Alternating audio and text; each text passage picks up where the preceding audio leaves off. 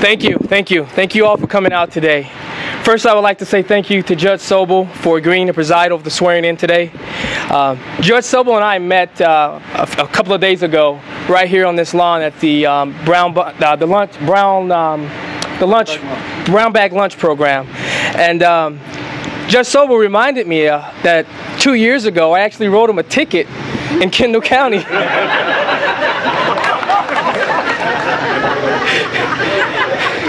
Yeah, he still agreed to do this swearing in, so I mean, that shows you what a great guy he is.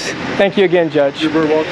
I'd like to thank my wife of 13 years, Deborah Anthony, and my wonderful kids, John Boy, Jada, Kirsten, and little Kylie is somewhere along here.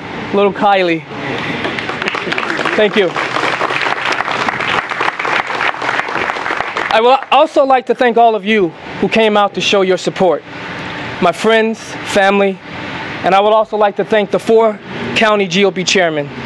Senator Sue Resin, thank you for all your support. And I also like to take this time to talk about my predecessor, Pam Roth, State Representative Pam Roth, for placing her trust and support in me. I know that I have big shoes to fill. Pam was a wonderful legislator and just an overall great person, and she will be greatly missed in Illinois. Thank you to all the legislators from all over Illinois who came all the way here to show their support. I look forward to working with you all. Thank you.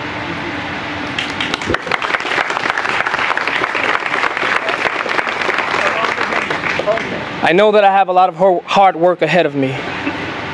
Illinois has a lot of financial problems, most of them caused by state government.